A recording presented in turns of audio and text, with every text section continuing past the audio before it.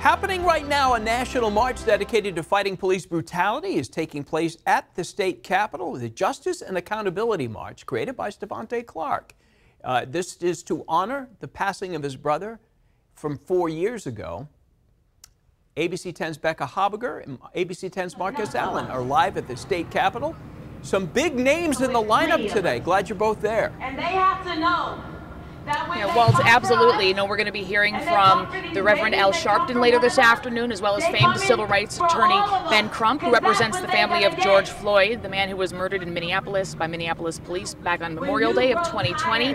You know, this whole event is a march for justice and an event for justice commemorating the life of Stephon Clark. As you recall, 4 years ago, he was killed by 2 Sacramento police officers.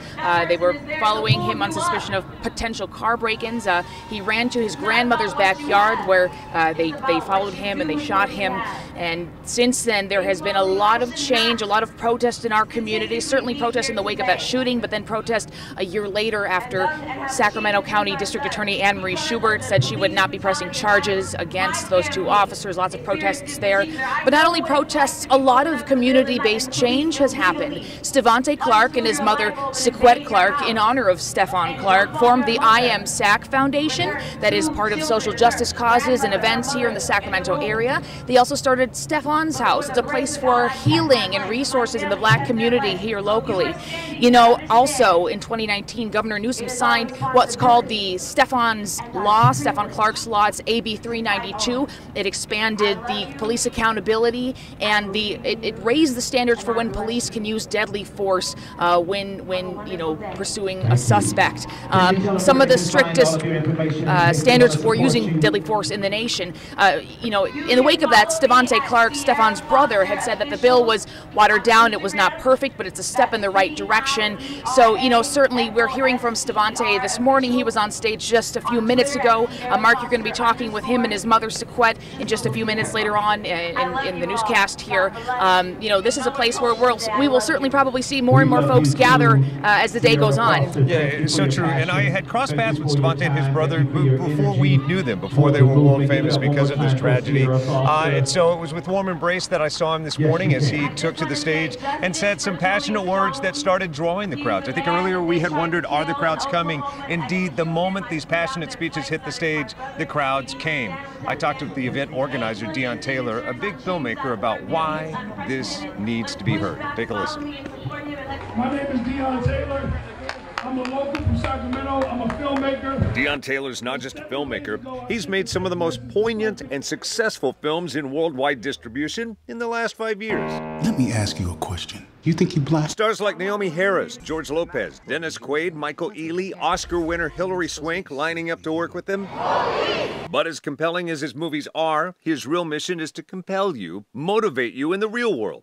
This event, twofold. One, we are honoring those lives that were tragically lost, embracing their families, but more importantly, we're trying to prevent and make sure that it doesn't happen again.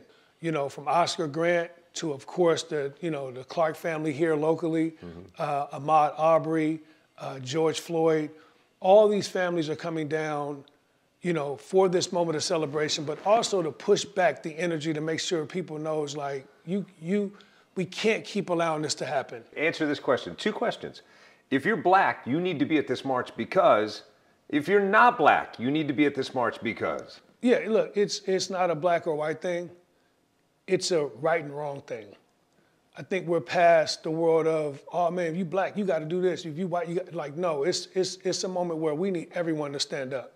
You know, celebrate these people that are continuing to fight and they continue to burn the torch of, you know, fighting for justice, and find out what you can do to be effective in your community and what you can do. It only takes one person in one community to start making some noise and doing some things to help and create change.